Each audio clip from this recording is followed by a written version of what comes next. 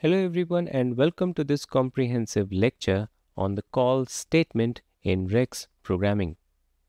If you have ever wondered how to effectively manage subroutines and return value in your REXX program, then you are in the right place. Today, we will break down the call statement, explore its syntax, and walk through several practical examples. By the end of this video, you will have a solid understanding of internal, built-in, and external subroutines and know how to effectively use the return statement. Apart from that, we will share some valuable tips to enhance your REXX programming skills. So let's dive in and start mastering the call statement in REXX. The call statement is a fundamental part of REXX programming. It allows you to invoke subroutines in your REXX program. And a subroutine is a set of instructions designed to perform a specific task, which can be called upon at any time in your REXX program. This eventually helps you in organizing your code, making it more readable and maintainable. Now let's talk about the syntax of call statement. So in this syntax, you have call keyword, which is again a reserved keyword in REXX. After that, you have subroutine name, and this is the name of the subroutine you wish to call. And after that, you have arguments, and the arguments are optional parameters that you can pass to the subroutine when you're calling that particular subroutine to perform a specific task. Now consider a simple example where we have a subroutine that prints a greeting message. Here's how you can call this subroutine in your REXX program. When the call statement, that is call greet, is executed, the REXX will jump to a label that is greet, execute the code which is specified in that section, and then control will return to the next executable statement after the call statement, that is exit in this case. And when you execute this particular piece of code, you'll have hello, welcome to REXX programming as a greeting message on your terminal. Let's dive into more complex example to better understand how the call statement can be used in your REXX program. So in this example, we would be adding two numbers, and if you have noticed, we have add numbers, which is basically a subroutine that will take two arguments, add them, and print the result on terminal. The argument statement is used to receive the arguments which is passed by the call statement when it is calling the subroutine that is add numbers. So in nutshell, if you look at the REXX program, we have actually defined two variables, that is num1 and num2, and these variables are initialized with an initial value of 5 and 10. After that, we have used the call statement followed by the subroutine name, that is add numbers, followed by the two argument, that is num1 and num2. And when you execute this code, you'll get the result as the sum is 15. Now let's talk about our second example that will demonstrate how you can pass data to a subroutine and how you can use conditional logic within those subroutines. So in the following example, we have used a subroutine that is check even odd, and this subroutine will check whether the number that is supplied in the program is even or odd, and then it is going to print the result on the terminal. So when you execute this code, the output would be 7 is odd because we have supplied 7 as an argument to the subroutine. Now let's talk about the different categories of subroutine. So broadly, we can divide the subroutines into two different categories. First one is internal subroutine and the second one is external subroutines.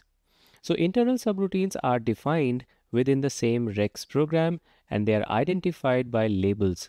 They are pretty useful for organizing your code and reusing common tasks without rewriting code. Apart from that, in case if you want to create an internal subroutine, you simply label a section of code and use the call statement to invoke that particular section.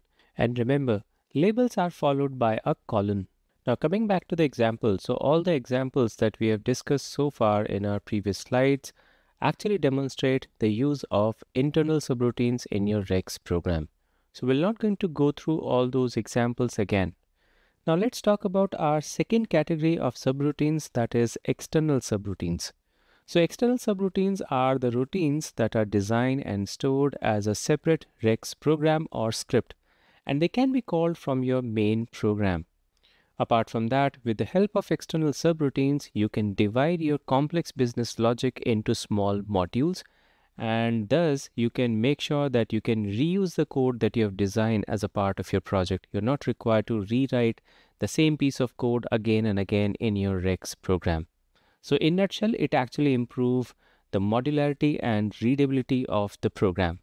Now let's look at our example so that we can understand how exactly the main program is interacting with external program.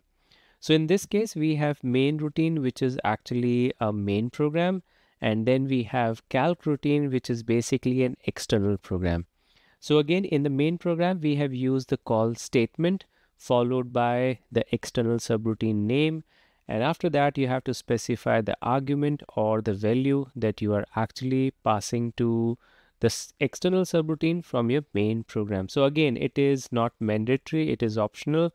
In case if you want to pass any value to it, then it is up to you. If you don't want to pass it, then it is absolutely fine.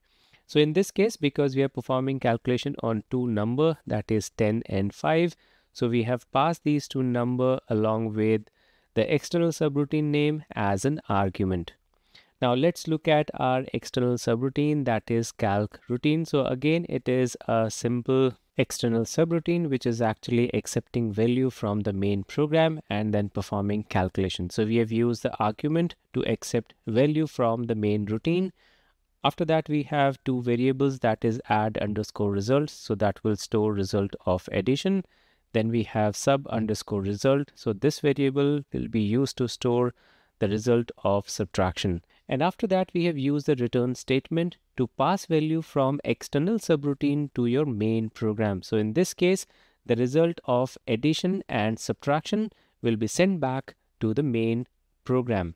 And once the control is returned back to the main program with the information that is being sent by the external subroutine, the main program will use the parse statement to extract the relevant information, split into two separate variables, that is A and B, and then we have used the say statement to display the result.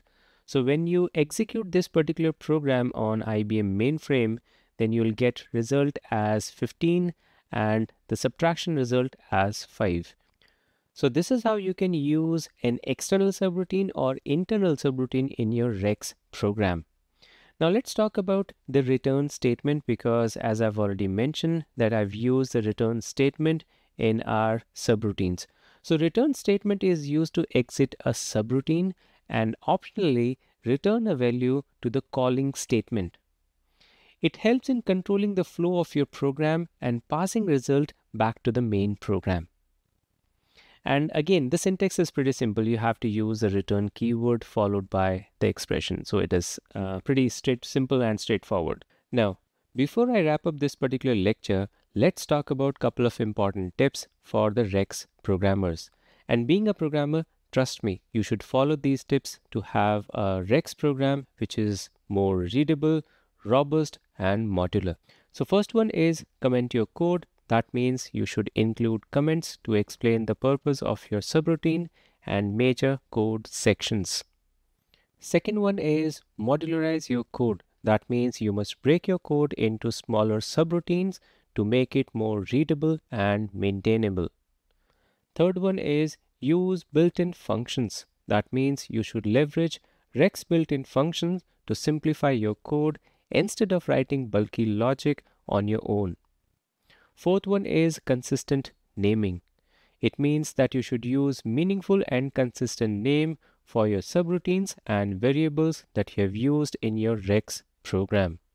And the last one is error handling. That means you must implement error handling to manage unexpected scenarios gracefully. So this marks an end to our today's presentation.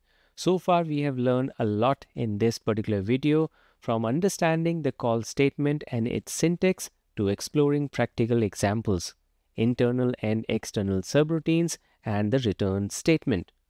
By now, you should have a solid understanding of how to use this concept effectively in your REXX program.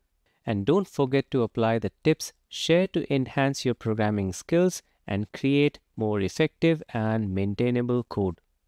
If you find this video helpful, then don't forget to like and subscribe to our channel for more such videos on REXX programming. So till then, happy coding and see you in our next video.